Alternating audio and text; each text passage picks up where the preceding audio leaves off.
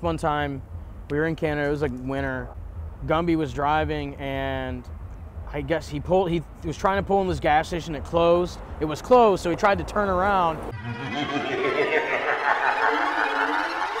And he pulled in this like business, and he thought that the like driveway would just like go into the street. Like I guess didn't see the snowbank, and just drove right into the snowbank.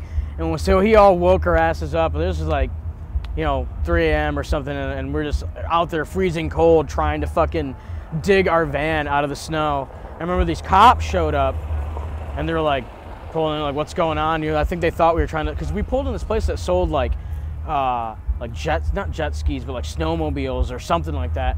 So I think they saw our trailer and thought that we were like gonna steal something.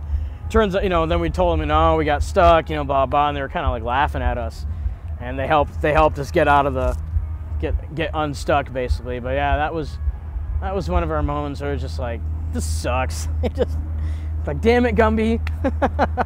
So yeah, that was one of our favorite moments of driving in the winter. Tales of Toy Terror.